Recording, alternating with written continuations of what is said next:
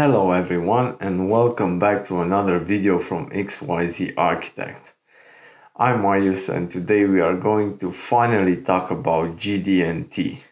But before going in depth, we have to know what this standard means and how can it help us in our day-to-day work. So let's get right to it.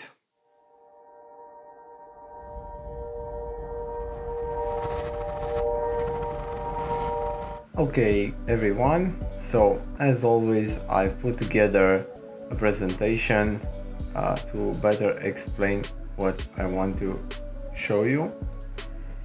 So this is the introduction in GPS or GD&T. So according to ISO we have the GPS, the geometrical product specifications, and according to ASME we have GD&T, geometrical dimensioning and tolerancing. So the first step of a part being manufactured is the design. The part is being imagined as having an ideal form, and most of the times is formed from simple geometrical surfaces like sphere, planes, cylinders, cones and so on. Dimensions and form are constructed perfect without errors, and the surfaces are smooth, exactly like we can see here in this image.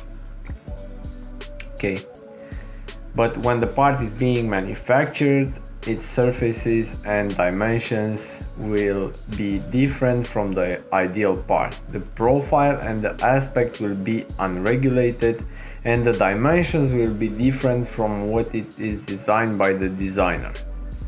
So here we can see the example of the part being manufactured. Of course it's exaggerated, but this is the real deal, guys. Okay. Practically the realized product will be an imperfect product. Because the errors mentioned above are inevitable in the manufacturing process, the customer accepts the imperfect product but requesting that it has to fulfill the functional role. The way this is accomplished is that the errors have to fit between certain limits set by the designer and accepted by the customer. And this is where the technical drawings come into help. In the drawings we can find specifications like the material that the part is made of, the mechanical limits, its weight, dimensions, and everything that the designer and the customer agrees on. So according to this drawing, if the part shown above right here respects the specifications and is according to the limits from the drawing, then it should be okay and the part should be accepted by the customer.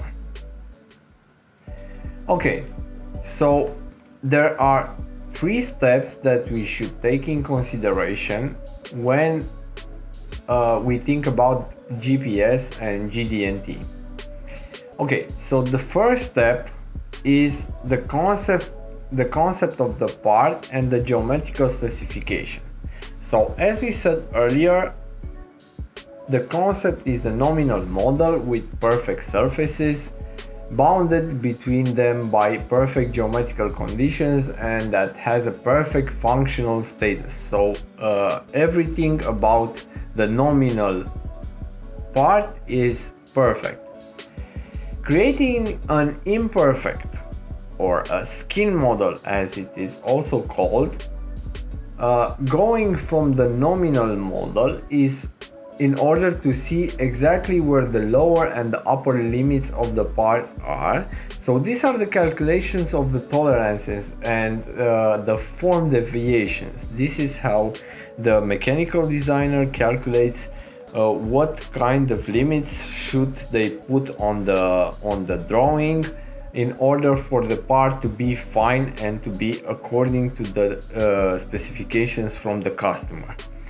Okay, Translation of the last step with the help of the ISO or ASME languages in a way that is non-interpretable by all involved parties. So this step is very important because when a mechanical designer does a technical drawing, he has to make sure that everything is clear and that everyone is speaking in the same language. Okay. So step number 2, the preparation of the process and product realization. In this step, the process engineer analyzes the functional specifications defined by the designer, suggests a process capable to assure the functionality of the part. So he is going to say what machines are going to be needed, what tools, what machinery is going to be needed, and so on.